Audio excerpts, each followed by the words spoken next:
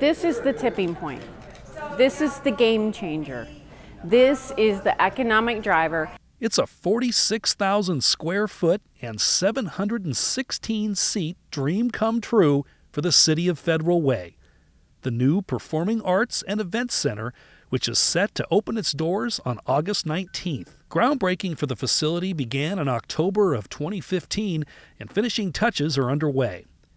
Teresa Yvonne, who's the executive director of the center, says the finished product should have a big impact on this South King County community. It's a big deal for a brand new building. We have the Nutcracker coming in December, like right out of the gate. We've got the Nutcracker. It's awesome. So, we have our community groups that we've had. We have the Harmony Kings, Jet Cities, Federal Way Chorale. Those folks are the folks that have been kind of carrying the bucket of water, for a long time to get this facility done, at least the performing arts side of it. I think Deanie Duclos, Councilmember Duclos, I have to give her credit because she's the one that said, really the best way to explain it was Federal Way wanted to build a performing arts center, wanted to build a conference center, 40 million, 40 million. We didn't have 80 million. And she said, why can't we just put these together? So for 32.7, we're getting both.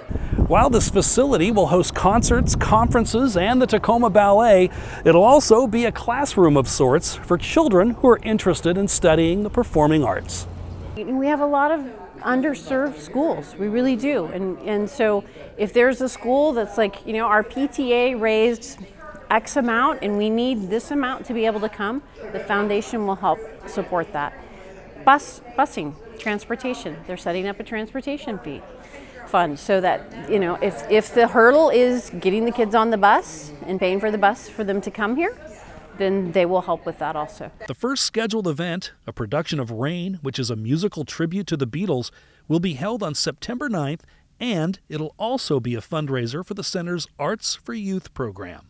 So the goal, though, of course, is that we'll have 700 kids, K through 12, coming in here to see a performance. This year I have 4 that are coming, so not a lot, but it's the first year.